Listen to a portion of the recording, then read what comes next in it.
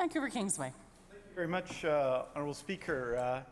In the discussion, the process that we all engaged in about this question of an apology, this question of historical reconciliation, we on the opposition side joined with young people. And in my constituency of Vancouver Kingsway, and I think you can speak of virtually any constituency in British Columbia where this is true, particularly the communities in Metro Vancouver. We have schools such as Gladstone and Windermere, people who participated in the meeting that we held, that are diverse and extraordinary because every day people work together. And we kind of, because those of us who go to those schools and work in those circumstances regularly, take it for granted. But even today, even at this time in history, 59 years after the founding of the United Nations, in most parts of the world, what we have here is actually quite unusual.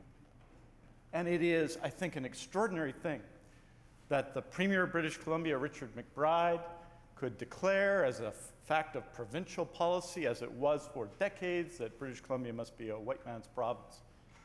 But that the students who go to Richard McBride Elementary behave differently, are differently, as diverse as the province itself. I think I want to say just a couple of things specifically. I think the member for Vancouver Mount Pleasant laid this out very clearly. But what we're talking about is a period which represents pretty much half of the history of our province, from its founding to 1871 to really the first breath of true equality in 1947, the elimination of racism from our immigration policies in 1967, but the first half of the history of our province, the question and the policy of a white man's province was a banal reality of life. 89 pieces of legislation from 1871 to 1928. 89, 49 resolutions of the legislature. So determined, Honourable Speaker, was the legislature to follow this policy that they passed 24 bills disallowed by the federal parliament, a legislative riot. And in 1928, a motion was presented in this legislature, also passed unanimously, that proposed that the majority of Chinese Canadians and the majority of Japanese Canadians living in British Columbia at that time be deported back to China and Japan. Passed unanimously in the legislature. This was the consensus view. So how do we deal with that now?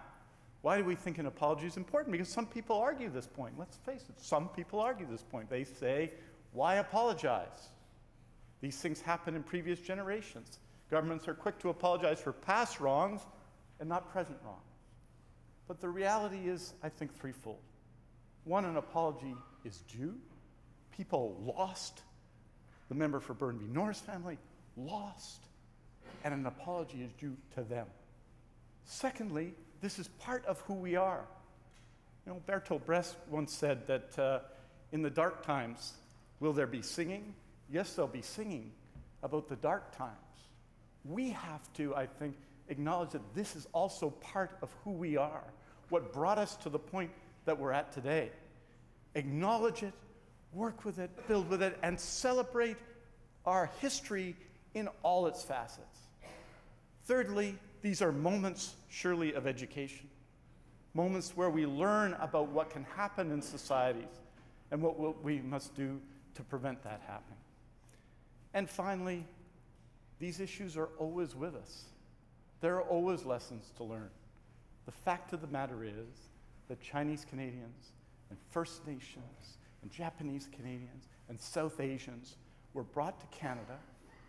Remember, 37 men for every woman in the Chinese Canadian community in 1922. Brought to Canada and denied a path to citizenship. What has made this province great, what has made it prosper, is an open approach where people come to our country and they follow a path to citizenship. And we must remember that that is a source of prosperity and dynamism in our society. And we must always ensure, I think, that that is a foundation of how we act as a society. So, Honorable Speaker, I think this is a great day. It's wonderful to be here with so many people from the Chinese Canadian community to recognize the participation not just of Chinese Canadians, but of all Canadians in this process, all people in our province who engage in this process. And why I think it's also important to see this. Apology is often seen as with the idea of closure. But in fact, I think we have to continue to engage. It's why it was so important that there be a legacy aspect to this process, that this not be seen as somehow the end of the discussion, but part of a broader discussion that we must constantly have as a society. It's a source of pride, I think, for all of us to be here today, to recognize, Honorable Speaker, that we have changed as a society, but that we have work to do, and to acknowledge these terrible wrongs of the past with the hope of building a better future. Thank you very much, Honorable Speaker, and with that, I move adjournment of the debate.